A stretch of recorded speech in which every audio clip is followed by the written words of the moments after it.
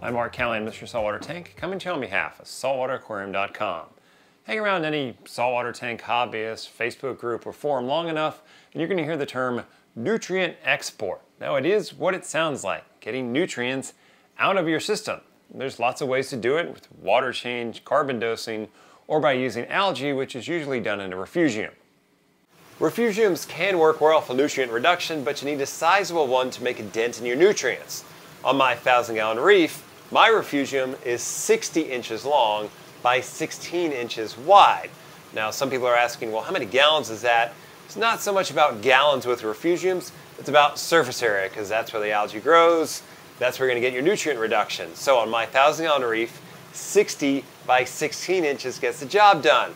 But most people don't have near that kind of space for a refugium. So some sump manufacturers have started to add a refugium section in the sump. This is something, but it's not really going to do much. This is much like strapping an outboard motor onto a cruise ship and going, we're not really getting anywhere.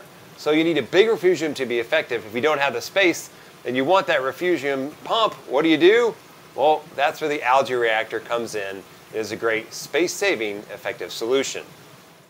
Here's what an algae reactor looks like. This is the Geo Algae Reactor. It's got a couple features on it that I really like. First of all, it has valves, 2 valves, on the top, one on the end and one on the out. So when it comes time to service the reactor, close down these valves. You're not going to be leaking water out of the reactor or pumping water on the floor from the feed pump.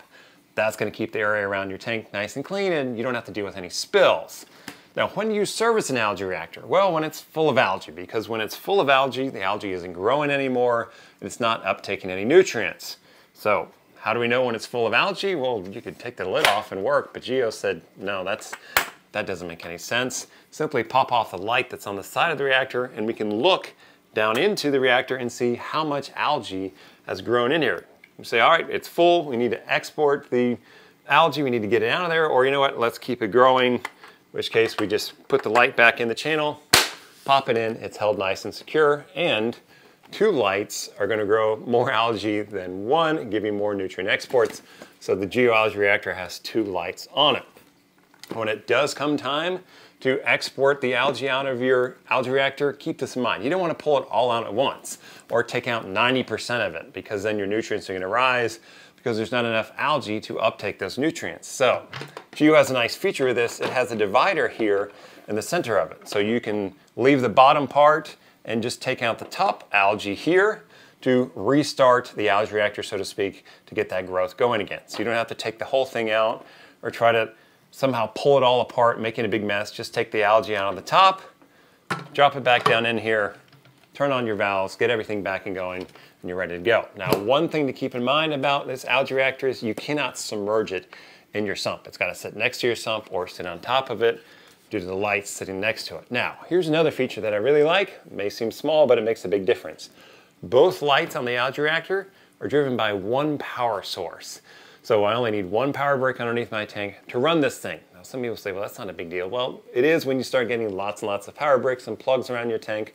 1 plug is going to drive this algae reactor from Geo. Okay, so that's what an algae reactor looks like. You know how it works.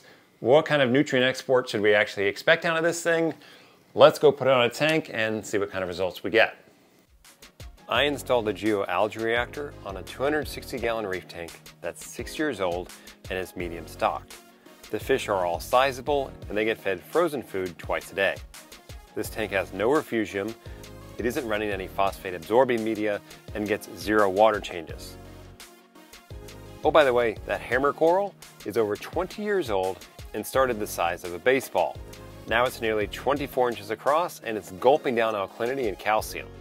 The Geo Algae Reactor was installed on top of the sump, as remember, it cannot be submerged.